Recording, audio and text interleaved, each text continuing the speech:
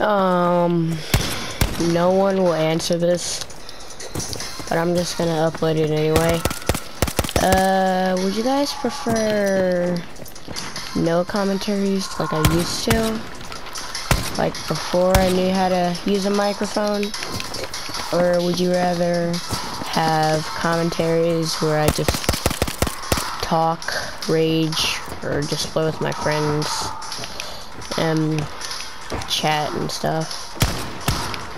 Just a question, because I started thinking about doing no commentaries again, only because they feel a bit more relaxing, at least just in my opinion, and I'm starting to kind of have more fun rather than just playing rage-inducing games, and like, you know, just go stress-free. So